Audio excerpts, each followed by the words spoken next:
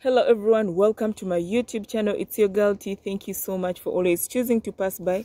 If you're new, don't forget to subscribe, hit the notification bell, like, share and comment so that we get to interact. So today our simple reminder is coming in from the book of John chapter 12 verse 44, and it says, Judgment by Jesus' words. Jesus said out in a loud voice that whoever believes in me does not only believe in me, but believes in him who sent me. For I came in this world as light, so that whoever believes in me sees the light in me and shall not remain in darkness. And whoever listens to my message and does not obey it, for I will not judge the person. For I came to save the world, and judgment belongs to him who sent me. What does that tell you as a Christian? He simply offered himself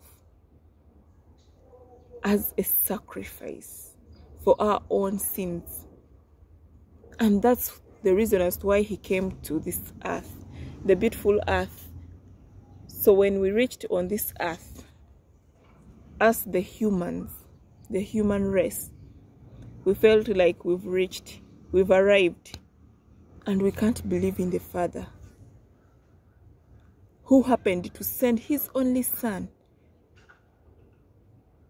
so that he preaches, he saves us from our sins.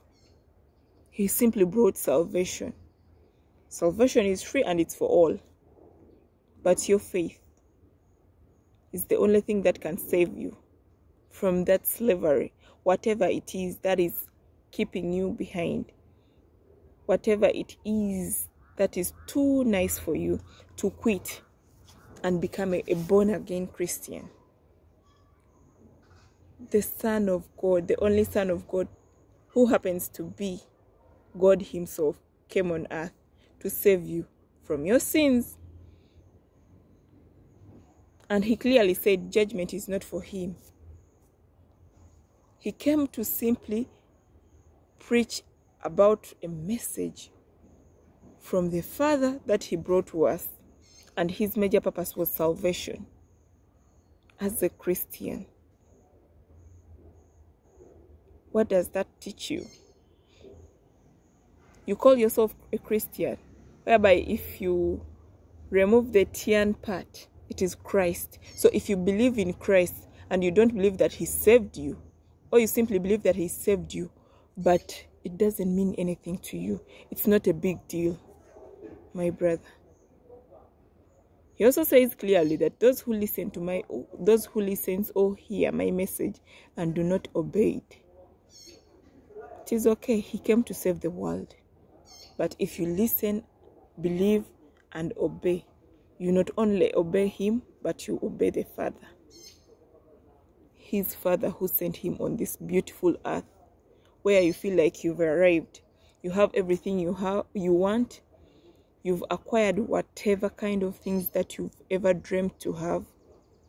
Then you've arrived. You feel like there is no need to get saved.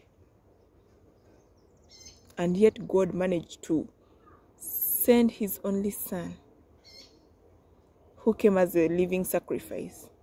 He came in this world to bring the light, so that you and I do not remain in darkness. And we're like, okay, I've heard, oh, well done. Christmas is here, you celebrate. Easter is here, you celebrate.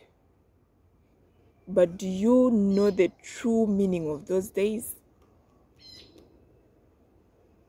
Are they so significant to you, or to you it's about celebration?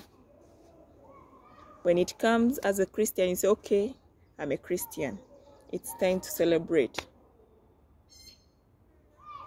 If you are saved, do you want to remain in your sins? Do you take a step as a Christian to repent? Do you take a step as a Christian to pray? Do you fast? Do you read the scriptures, the power of the gospel? That scripture is also there, I think, in Romans. the power of the gospel. Those who believe in me through faith shall live. Your faith will save you. Your faith will make you live. Did you know that your faith can simply put you somewhere? Can put you right with God? So I think you should think about it as well as a Christian, and you work upon that. Thank you very much. It was just a simple reminder. Yeah. If you don't listen, if you don't have time for your scriptures, we are here to give you simple reminders. But you should always go in your scriptures and read as well. See your level of understanding, or the level of your faith with God. These scriptures are written purposely for you and me to read and understand and to obey. Thank you very much. It was just a simple reminder. See you in the next video. Always keep hanging in there. Thank you. Bye.